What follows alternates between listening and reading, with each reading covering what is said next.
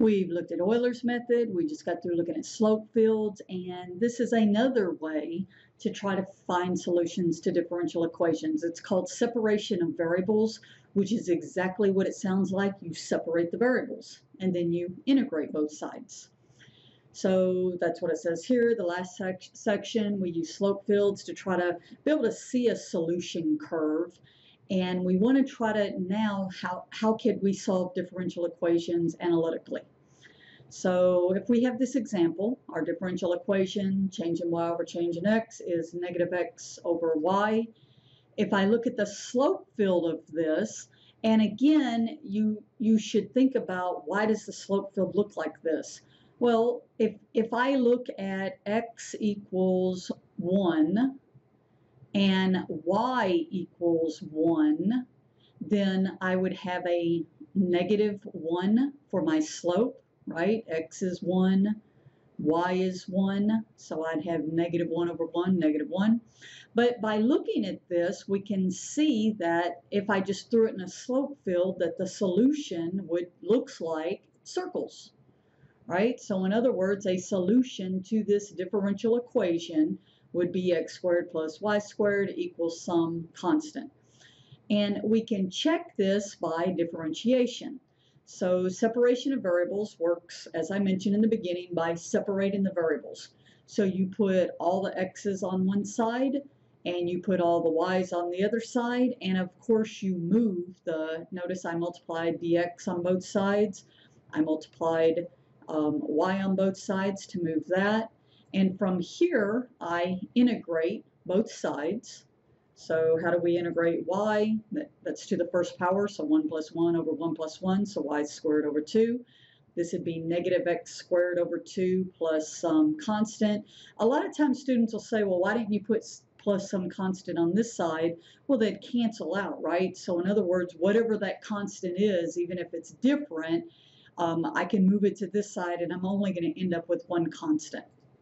So if I take this and I multiply, when my slides aren't moving, uh-oh, Houston, we have a problem.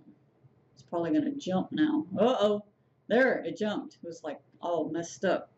So if I take and I multiply every single term by 2 and move the x squared to the other side, now this looks exactly like the equation of a circle, right?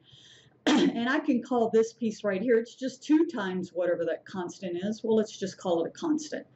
And so with separation of variables, I actually proved that the solution to this differential equation, by separating the variables, integrating both sides, ended up being an actual equation for a circle. So let's try to do another one. If I want to derive the general solution of this following differential equation, I once again am going to move all the variables to one side and the other variables to the other side. So what I did is I divided both sides by y, which is the same as multiplying by 1 over y. I went ahead and just left this constant on this side, didn't really matter, and then moved the dt to the other side. So now I integrate both sides. I find the antiderivative of 1 over y. I hope you have not forgotten that. And this is just a constant, so that's like 3 dt. So I move the constant out front. You did not forget that 1 over y antiderivative is ln of y, right? And here my constant, once again, would be like 3 dt, so the antiderivative would be 3t. And so whatever this value is, and then of course plus c. Now from here, if I want to, try to see, well, I see a log, but I kind of like to see what this actual equation looks like, solve it for y. How do I get y out of here? Remember the e, because it's the same base. Ln is base e. So I take e raised to the ln of y. Remember, you have to do that to both sides. And when I do that, my y comes down. Okay, so that cancels out. E to the kt plus c is the same as e to the kt times e to the c, right? Because that's my rules of exponents, that I can separate these in multiplication, going back, same as addition, because they have the same base. This piece right here is just a constant. And in your textbook, they label it as A because typically it's an initial amount.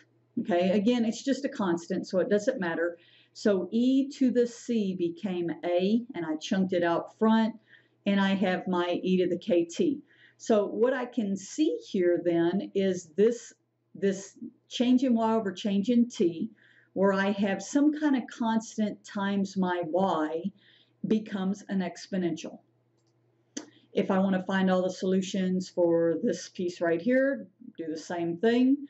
I'm going to move this y minus a to the other side because that goes with my y's. Move the dt to the other side. Integrate both sides. I kind of do this to remind you about substitution. Y minus a is going to be my u. And so if I take the du dy, well, then y is just 1, so it becomes 1 dy. And so thus where I see dy, I simply plug in du. Where I see y minus a, I plug in u. So this is the antiderivative is ln of u, and then plug back in u. So you're good at substitution by now. And then once again, this piece becomes kt plus c.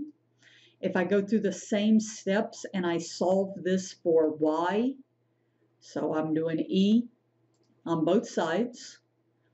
And this, of course, cancels, so I get my y minus a. I'm going to do that same technique here where I'm going to separate this into multiplication just so I can make my e to the c a constant. So I have my e to the c. I can move my a back to the other side, which I end up doing, and I get this as my general solution. Now, those two examples were probably, what did she just do? I'd go over them and be comfortable with them, but what you're going to see in the next section, we're just going to use them.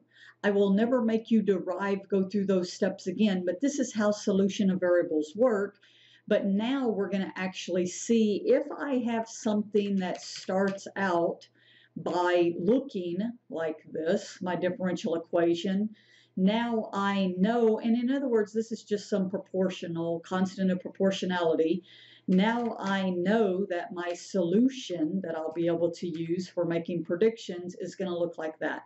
So this will kind of come together the next section because I'm going to say, remembering the solutions of variables where we actually solve for this, now we're just going to use it.